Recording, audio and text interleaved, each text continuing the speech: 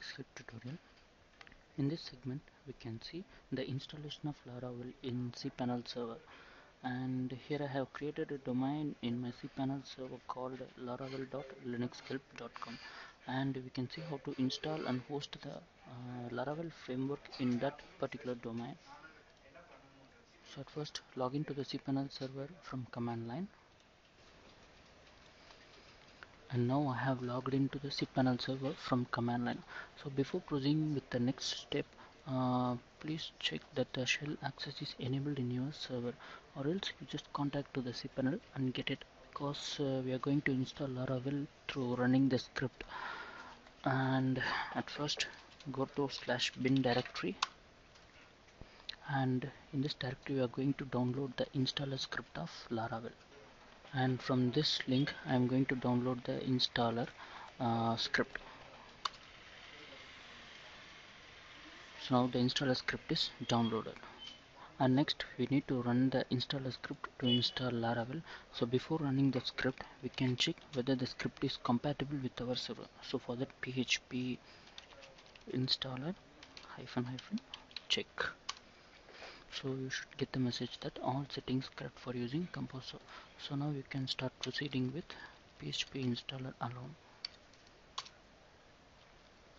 So now the script has started running.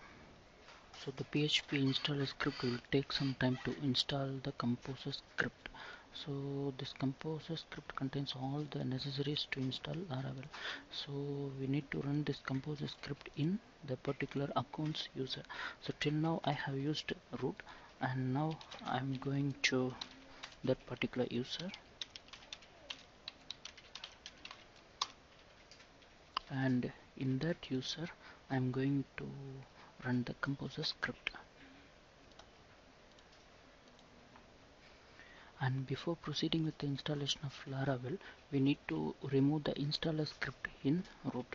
So going there, and I'm just removing the installer script. Once again go to the user, and now we need to run the Composer script. So this is the command to run the script. So here I have mentioned the source of the Composer script, and I have given the command to create project as Laravel. So while running this, it will start creating the project for Laravel, and it will install the whole framework. Thus the Laravel installation is completed.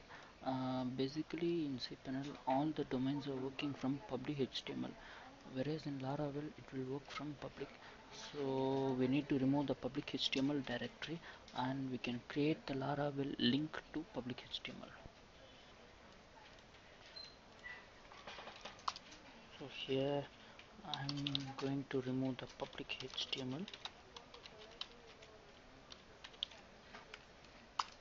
and here I'm going to create the soft link for